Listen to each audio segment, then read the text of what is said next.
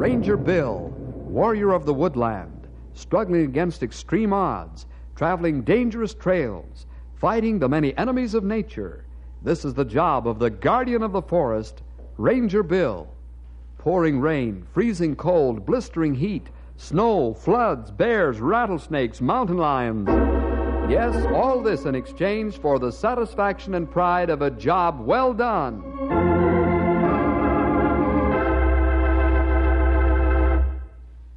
You know, a ranger has to not only be a jack of all trades, but a master as well. One of the sciences he must have some knowledge of is, of course, botany. And he must also know something of soil chemistry. Poor soils make poor trees, and a good ranger should be able to distinguish the symptoms as they make themselves apparent. Right now, Bill, Henry, Gray Wolf, and Stumpy are out in the forest taking soil samples, which they'll deliver to the lab at the State University for analysis. Stumpy's a little unhappy as he drives a pick into the frozen ground. Here's the story, The Old Diehard.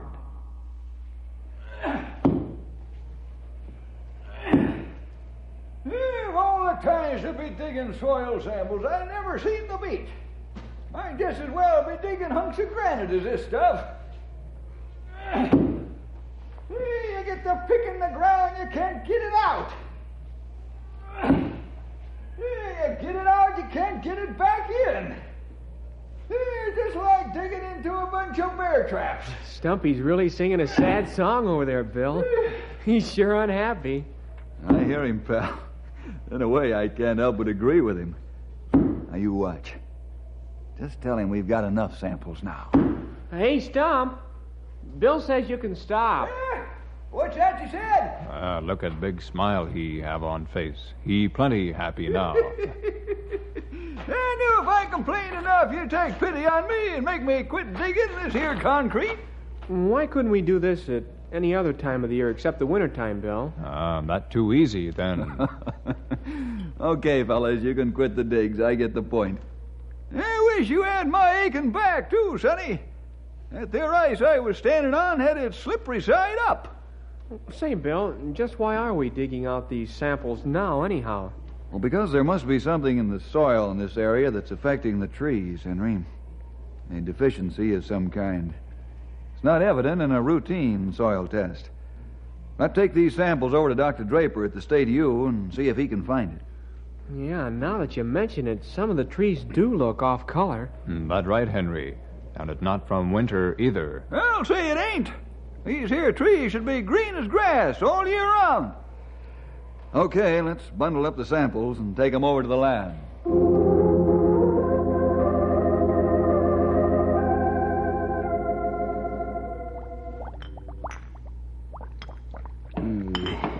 Ascoronic solution reverts to 1 cc of soluble mass.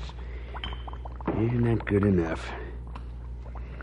Looks like I'll have to try again. Oh, Doctor. Now, you don't have to call me that when we're alone, Melvin. Not when you've been calling me Gramps ever since you were knee-high to a Bunsen burner. It's sure hard for me to get used to calling you Doctor. It sounds kind of cold. Well, it's for dignity's sake, Melvin. I wasn't very dignified when we had pillow fights not too many years ago, was I? Dignity or no dignity, Gramps, I think you're the best granddad a fella ever had. Say, I better get working on that artificial photosynthesis. I'd rather you worked on that new explosive formula, Melvin. You can start your own experiment as soon as you've completed developing my new theory of hypo-explosive reactions. But, Gramps, I just want to... Melvin, let's not start the day off with an argument. I have too much vital data to observe to get upset. Besides, we shouldn't be quarreling, should we? Okay, Gramps, you win. I'll get started as soon as I change into my lab clothes.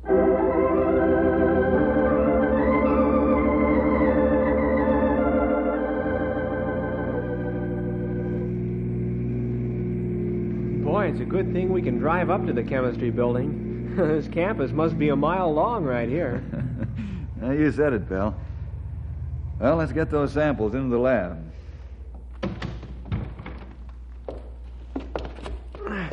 I've got one box. Well, I guess I'll have to carry the other one, since you seem so reluctant to carry both of them. Well, I like that. Let's go, pal.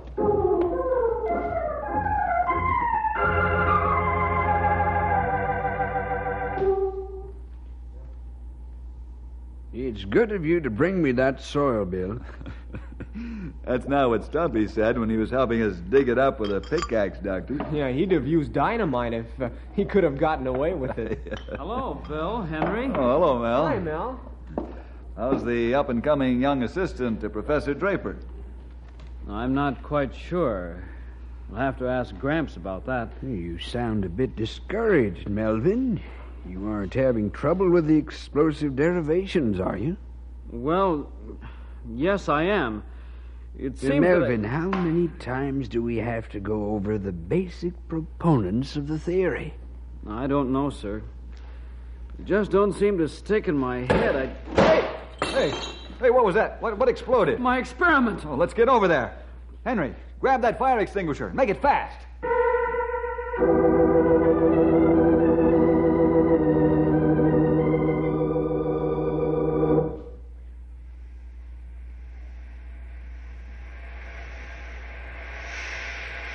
Give the wall a little more fire killer, pal. Okay, Bill. Oh, boy, what a mess. It certainly is. If you'd pay half as much attention to real chemistry as you do to soil chemistry and agriculture, this never would have happened. Turn off your Please, extinguisher, Gramps, Henry. let's not open up that subject. I feel bad enough.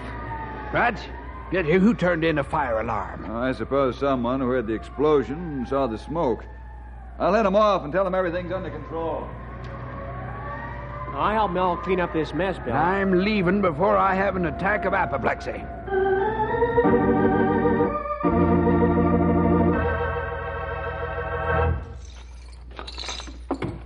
Boy, I really did it this time.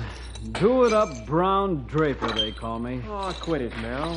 Anybody can make a mistake. Sure, Henry's right, Mel. By the way, how did the explosion occur? This new explosive I'm working on for Gramps is made from a liquid. In the process, you extract the pure explosive by an alternating cooking and cooling method. I didn't release the valve in the pressure chamber soon enough. It must have been off about 3 minutes. How much explosive did you have, Mel? 5 cc's. Wow. If you'd used a pound, we'd be halfway to the East Coast by now. I guess so. Say, Mel, I noticed some tension between you and your grandfather whenever the subject of chemistry is brought up. Is it that noticeable? Well, I'm sorry it's so obvious. It is getting to be a real problem. what is, Mel? Do you want to hear about it? Well, don't tell me unless you want to. It's really none of my business. It's a growing barrier between Gramps and me. Maybe you can help, Bill. Bill's helped a lot of people, Mel. I know.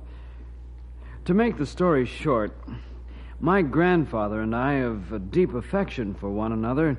After all, he's been father and mother to me since I was knee-high to a toadstool. And Well, then, why the big problem, Mel? it's this. Gramps has his heart set on my becoming a great research chemist.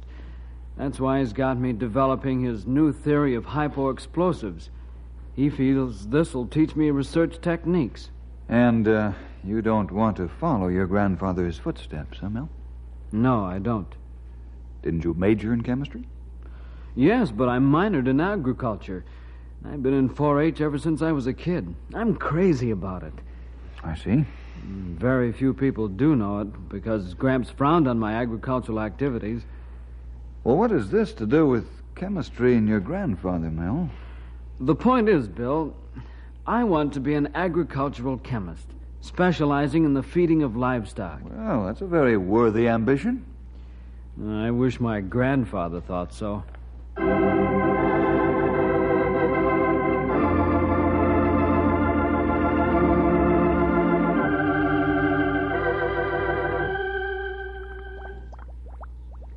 Well, to hear the reports, Bill. I hope I didn't take too long. Thanks a lot, Doctor. Well, how do they look, Bill? Well, I'll have to compare them with my other charts first, pal. Then we'll know. You let me know how the comparison works out, will you, Bill? Sure, be glad to. Well, Henry and I'll be running along now. See you again in a couple of months, Professor. Bill, there's something I'd like to talk to you about. Yes? Rather personal matter. If you got time, it won't take long. Why, certainly. Well, I'll run along, Bill. I'll see you at the office. You don't have to leave, Henry. I think you both have a pretty good idea what's on my mind. You mean Melvin? Yes. As you know, Bill, I love the boy as though he were my own son. I've given him a good home, education, opportunity, and now he's got some tomfool notion about being an agricultural chemist. And it's ridiculous. Well, the lad's a born research chemist, got the Draper blood in him, and he wants to devote his life to feeding horses and cattle, and making breakfast food for hogs and sheep. How do you want me to fit into this picture, Doctor? Well, I want you to talk to Melvin. You'd think of it, Bill. Here's a young man with the ability to be a great scientist in the field of chemistry. Then he's preparing to throw his life away on new diets for livestock. I see. You're pretty determined about what you want for Mel, Doctor. I'll make Melvin a great chemist if it's the last thing I do.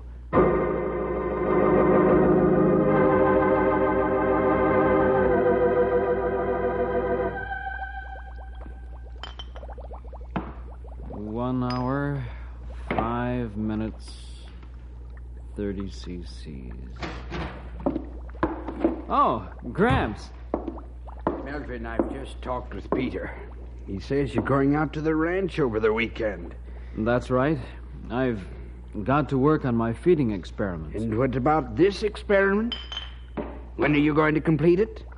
The weekend would help shorten the time considerably. I know, Gramps. But I've got to weigh the cattle I've been feeding and record the data. It's got to be done this weekend or I'll throw the cycle off. You'll throw the cycle off. Now, what do you think you're doing to my experiment? Oh, please, Grandfather, let's not argue. I'm sorry I can't stay. You're sorry. One of these days, I'm going to give up trying to make a scientist out of you. And I wish you would. I'm tired of it.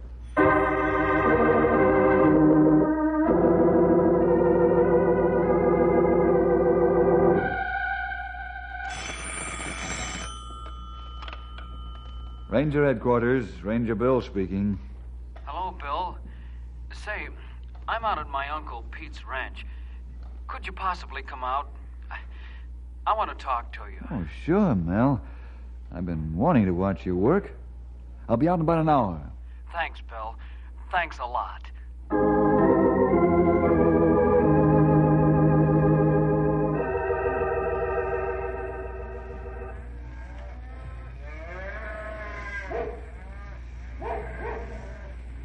Bill, I can't tell you how much I appreciate your coming out here.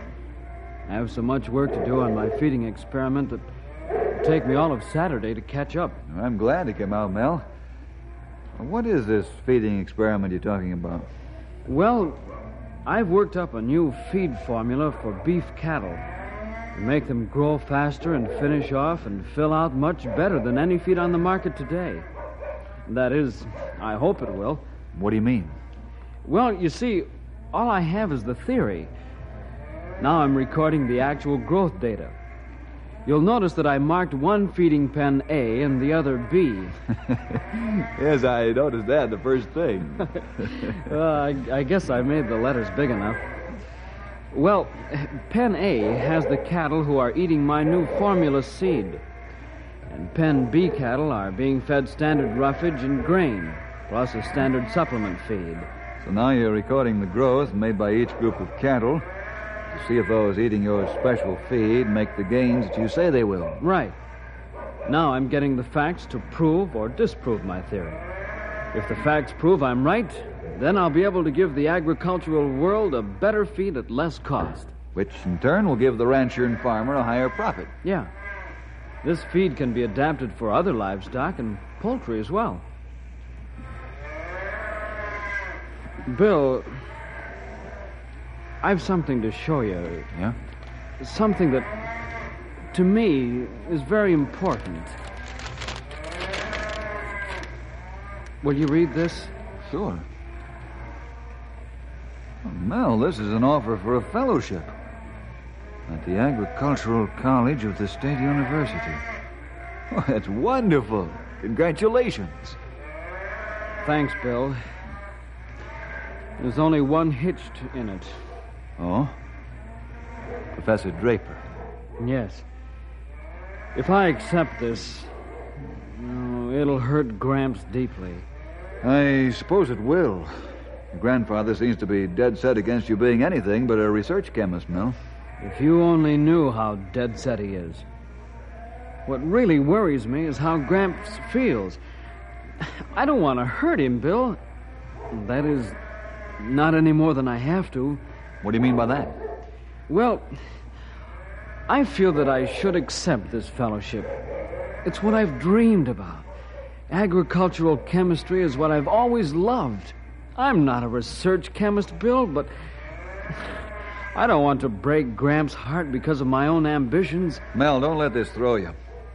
I think the bond of affection that you two have for each other will straighten the thing out eventually. You think so? Even though Gramps is what you might say, well, stubborn? I think so. In fact, I'm sure it will with the Lord's help. I never thought of asking the Lord for help. I'm ashamed of myself. Well, the Lord can and will do great things if we ask Him, Mel. What do you want me to do? How can I help? You just keep on doing a good job at the lab. Don't give up your feeding experiment either. I'll see what I can do to convince your grandfather. I hope you can. Let's pray before I leave, shall we, Mel? All right. I'm sure the Lord has a plan of His own to work this out. We want to be sure we're doing what He wants to do.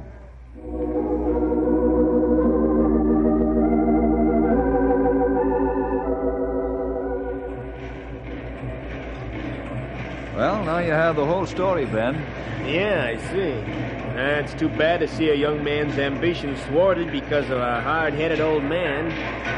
Of course, I know the professor ain't gonna do this to be mean, but, well, he's an old diehard. No question about that. You got the heart of the problem right there, Ben. Will you ask the professor to have Mel write the story? I certainly will. I'll call him right after lunch.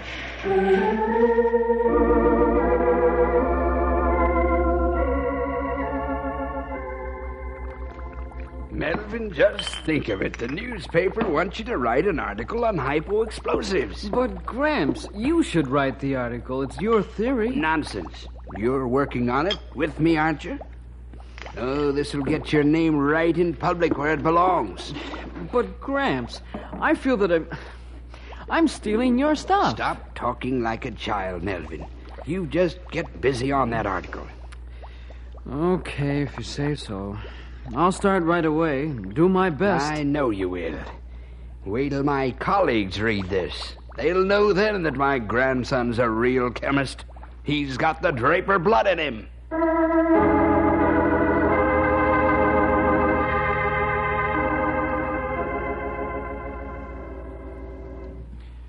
Dr. Petch, what do you think of young Draper's article on his grandfather's hypo-explosive theory? Well, to be perfectly candid, Doctor, I think it's poorly prepared.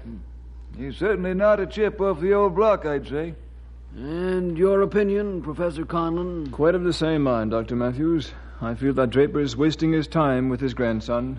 Well, who's going to tell the old man? I hope we don't have to tell him. He'll ask our opinion. Yes. And I, for one, don't want to hurt Thaddeus. Point is, somebody have to tell him the truth sooner or later.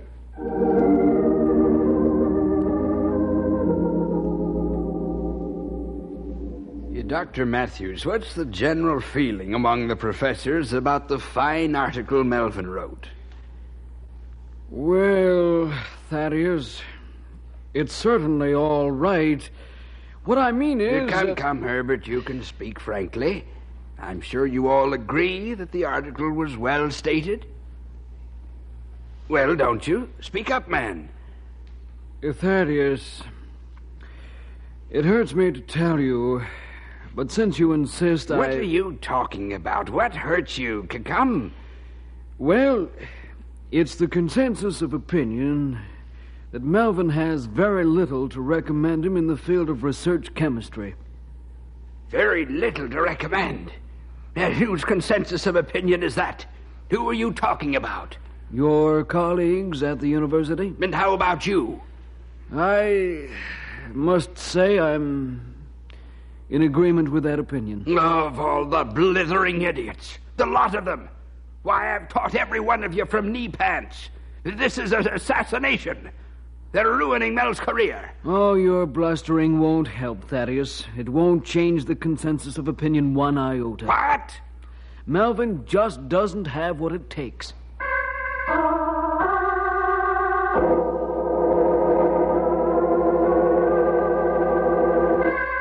Bill, I'm sure they're trying to put one over on me. They? Who, Doctor? I don't know, but whoever it is must think I'm not only old, but unconscious as well. How do you mean that?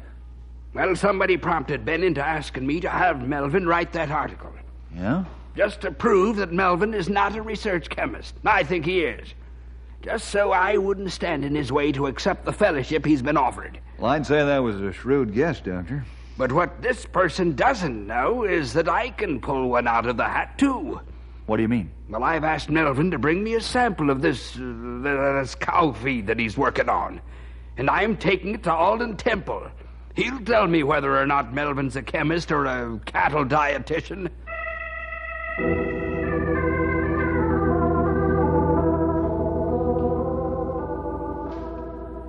Thaddeus, I give it as my considered opinion that this theory of your grandson's on cattle feeding is useless. And I would say that he has no talent in that field whatsoever.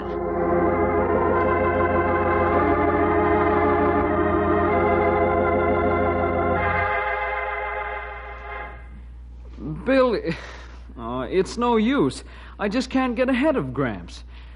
Alden Temple told Gramps my cattle feed wouldn't even make a good batch of birdseed. Hey, keep that chin up, young man. You're not discounting the Lord's part in it, are you? Perhaps I am, Bill. But I can't forget that Alden Temple is the best cattle expert in this part of the country. Yes, Alden Temple is an expert cattle judge. But he knows nothing about feeding. Are you sure, Bill? I'm positive. He's interested only in the finished product, not how you grow and develop it. Of course, he may think he knows, but he doesn't.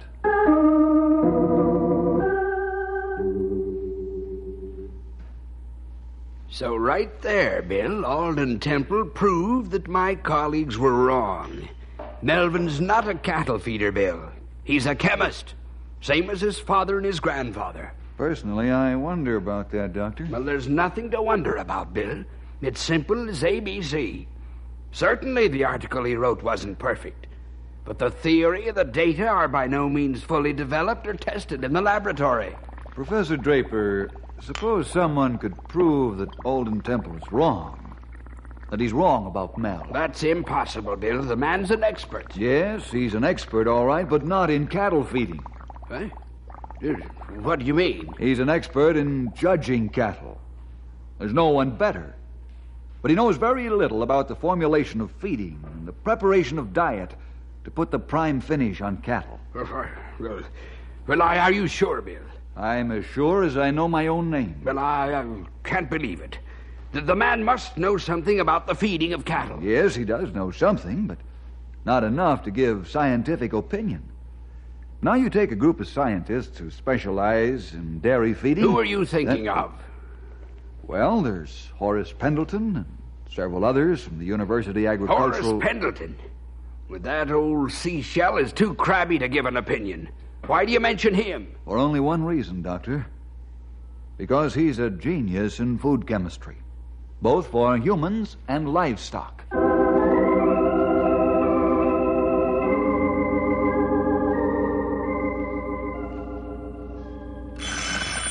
I've got it, fellas.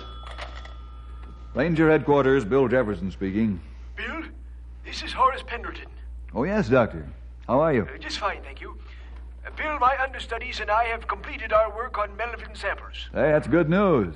What's the verdict? Well, I'd rather hold that now until I can talk face-to-face with that old grizzly bear, Thaddeus Draper. We want his grandson there, too. Now, you make arrangements for a meeting at 2 o'clock this afternoon here at my laboratory. I certainly will. We'll be there.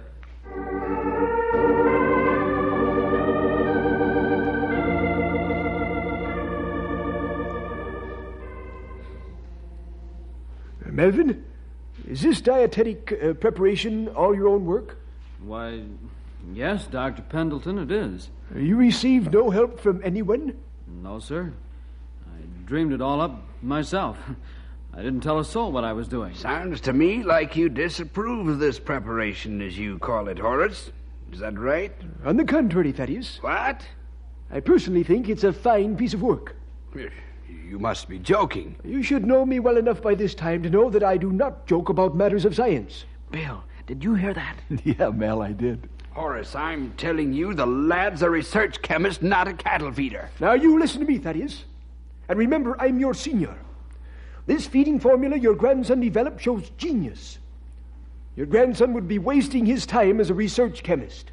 Do you know what you're saying? I've given Melvin the benefit of all of my knowledge. I want to make him the greatest research chemist in the field. And you sit there and attempt to tear down years of careful tutelage. That's why his father... That's where you're wrong. You're on the way to ruining your grandson's future. I'm doing what? I said you're ruining his life by trying to force him to do what you want him to. Rubbish! He's a draper, isn't he? Yes, he's a draper. And it's a name to be proud of. But you can't pour his life into a test tube and drop a reagent in with it to make it do what you want it to do. Your grandson is not a laboratory experiment. He's a man. Melvin, is that what you think I'm doing with your life? Pouring it into a test tube? Tell me. Don't put him on the spot, Thaddeus. He thinks a great deal of you. But his life and ambitions aren't scientific data to do with as you please. That's all I'm going to say on the subject. Bill, shall we go? Science has no business interfering at this point.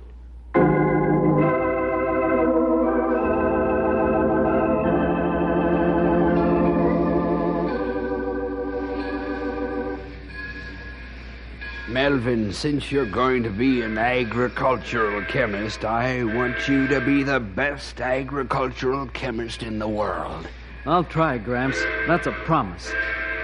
I'll make full use of my fellowship and try to be an associate professor just as soon as I can. Now, I want you to be proud of me. Dad, too, if he was living. Will you forgive your old grandpa for being such an old Don't diehard? say it, Gramps. Let's forget all about it. Yeah, you're just like your dad, Mill. And every day I'll thank the good Lord for a grandson like you. Say, look at Bill Jefferson over there. He looks like the cat that swallowed the canary. Well, Bill kind of helped. What I mean is... Sure, I know all about it. You do? You aren't angry at Bill, Gramps? Angry? I should say not, son. I'm grateful. A young diehard is bad enough, but an old one is 10 times worse.